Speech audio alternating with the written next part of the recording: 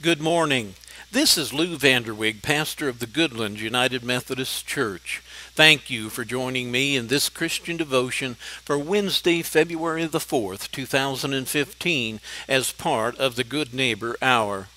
Sometimes it is difficult to live up to or to live out what we know is true and what we state as truth. The statement I quoted yesterday from the preamble of our Declaration of Independence is a good example. It states that we hold these truths to be self-evident, that all men are created equal, that they are endowed by their Creator with inherent and inalienable rights, that among these are life, liberty, and the pursuit of happiness.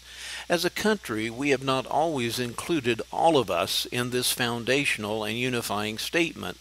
The best example of this is the exclusion of people because of race in order to justify slavery.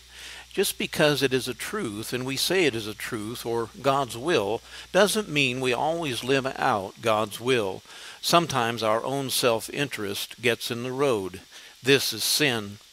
The Apostle Paul addresses this issue in his letter to the church at Ephesus in chapter 4, verses 4 through 16, when he says, I therefore, the prisoner of the Lord, beg you to lead a life worthy of the calling to which you have been called, with all humility and gentleness, with patience, bearing with one another in love, making every effort to maintain the unity of the Spirit in the bond of peace.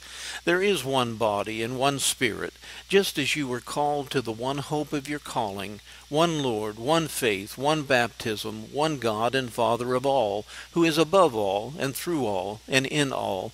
But each of us was given grace according to the measure of Christ's gift.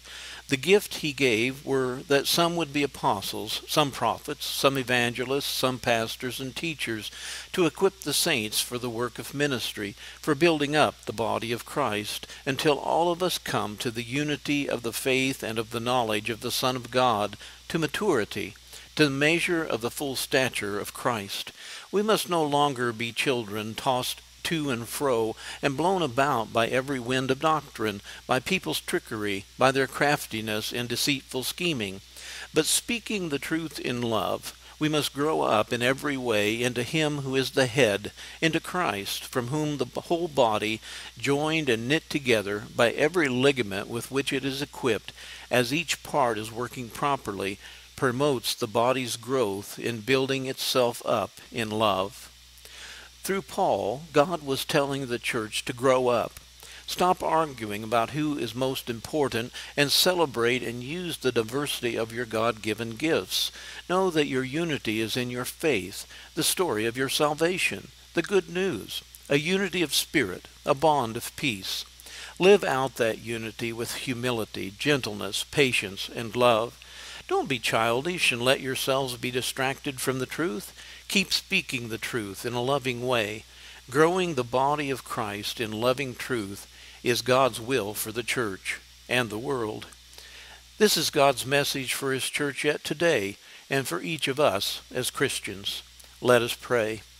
Heavenly Father, teach us to be your church. By the power of your Holy Spirit, help us to grow in your love and your grace, that we might live up to and live out the truths we proclaim. In Jesus' name we pray. Amen. On behalf of the Goodland United Methodist Church, this is Pastor Lew Van Der Wege, wishing you a good day filled with the grace and peace of our Lord Jesus Christ.